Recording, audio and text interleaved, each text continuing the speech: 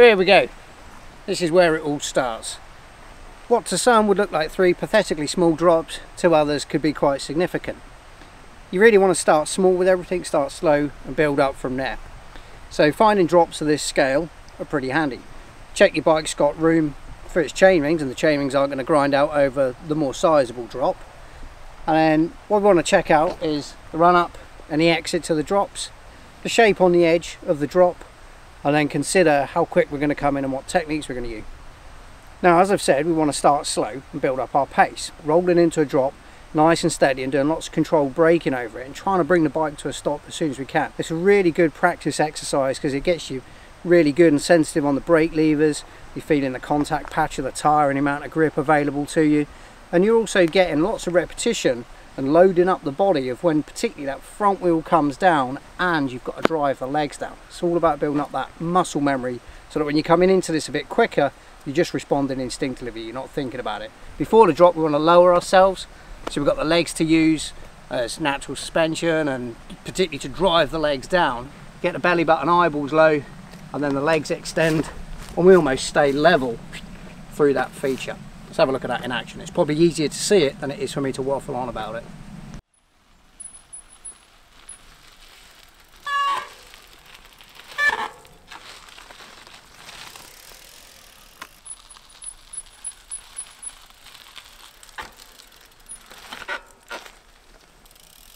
Okay, so it's a real slow rolling press drop. So I'm pressing the bike down, particularly with the legs. Think about driving those legs away and pushing that back wheel down.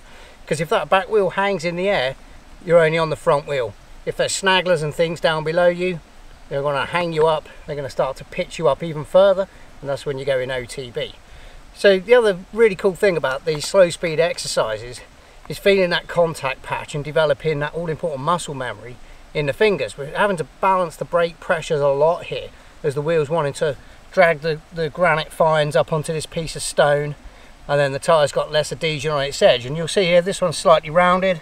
This one we didn't bother with. It's got a little V cut, which is always good fun to stick your tyres in, and this one's quite sort of pointy and actually undercut. So I've got minimal contact patch there, and that's going to want to, like, you know, just slip the rear wheel out. This one round edge, similar thing. You also get used to the different types of rock and whether there's lichen growing on them and they're green and slippy or not. And what this leads to is, as often in a section of trail that's quite technical, is you're dropping almost like a staircase, and you're having to change direction and turn and make little adjustments. These slow speed exercises really get the limbs working in exactly the right shape, and, you know, really importantly, they get the brake fingers working just how you want so that you're balancing the brake pressures. When you're really confident and you're getting good clean technique, just start to build the speed up. So I'm going to give you a couple of examples now. We won't teach grandma to suck eggs. I'll just come in, I'll do one nice and steady at walking pace, and then I'll show you how quick you can go down even something of this height using what I call the press drop, putting the front wheel down first. You know, there's a bit of an overlap in speed where at this sort of speeds you're pressing it out. At these speeds you're having to punch and snap off of it because you're going so fast, and they do have a little bit of an overlap where you can use either technique. It's all dependent on how much space you got on the run up and how severe the surface is and what you've got on the exit, and obviously how high the drop is itself. Let's have a look at those in action.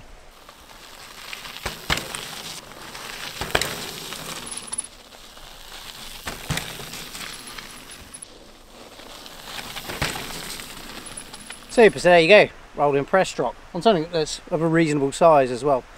You notice the noise is a little bit thump of the wheels coming down, slightly over exaggerating and being very affirmative to get particularly that back wheel down there. And you'll notice as well in the slow-mos that you've just seen how we're nice and low on the bike behind the handlebar. It's all about being behind the bar is a key thing. In this situation, this is MTBSkills Park, so it's obviously built for the job. We've got lots of clean entrance space, lots of clean exit space to play with as well. If you can find something similar near you, it doesn't necessarily have to be built like this. Could be curbstone in a quiet street. Just put in that repetition. So we're going a bit quicker in that second example, and I can still press it out, and that's key if I've got lots of drops or I'm in steeper gradients and I need them wheels on the floor for changing direction and controlling the speed.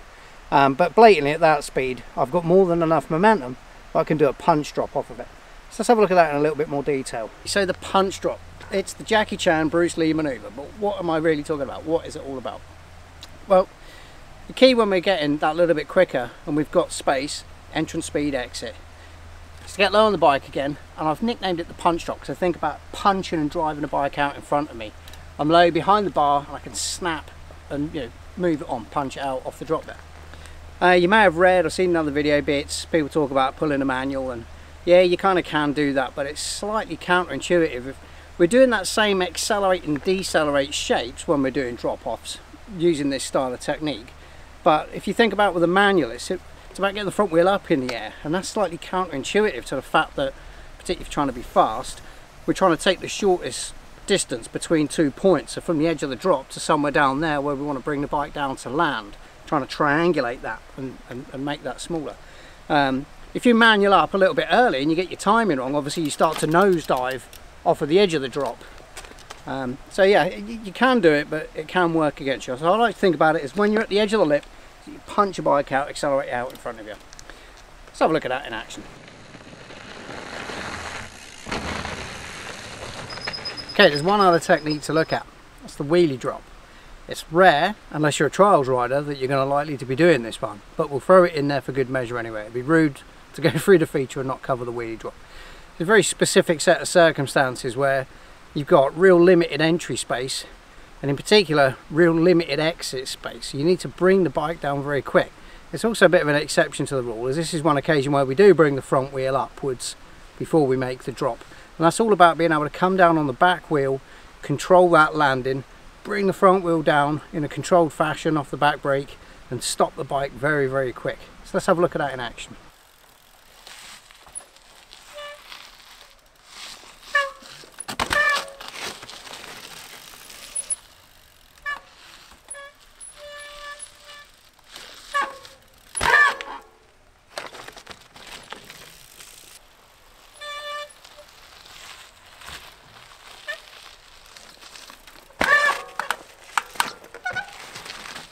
It took a few attempts and we got it clean anyway. So I've done it both directions. I've used the same foot to kick off with, just because that's how the setup came. But if you're really looking at progressing your riding, something you want to do with all your dropping techniques is try out what we nickname chocolate foot, your unfavoured foot. So if you predominantly lead with your right, try with the left foot forward, and vice versa. Simple exercise here. I've got a stone on the ground. I can cut around that to create that turn in, and then I just pick some rocks on the exit. There's a bit of a sight line thing to look at to bring the vision into it of where I wanted to stop before, where I wanted to get around. Get out there and have a play. Okay, so it's not the biggest huck in the world by any means, and that's not what it's about. It's about getting your technique clean and tidy. We often get problems on the setup to a drop. In this case, we've got that classic thing that kind of frames the trail ahead or the scenery ahead, and that's a pair of trees. So as you're approaching this drop, you just get a plain horizon. You can see the sky in the background through the trees over there, and it will give you that momentary sort of pause and hesitation. But that's exactly what you don't want to do. You don't want to hesitate into drops like this. Now this is one of those where you would be silly to leap before you'd looked, and having sized it up, you'd notice that there's a big chunky root on the edge of the takeoff. Well, somebody's evidently had problems with that, so they've hacked the root away, which isn't very good for the health of the tree. However, that does mean that if you were brave, you could probably roll into it. I wouldn't be rolling into this type of drop. It's got a nice downslope there. You can float off of there nice and easy, catch that downslope, and away you go. But it's this whole process of looking ahead, reading the terrain, adjusting accordingly, rinse and repeat.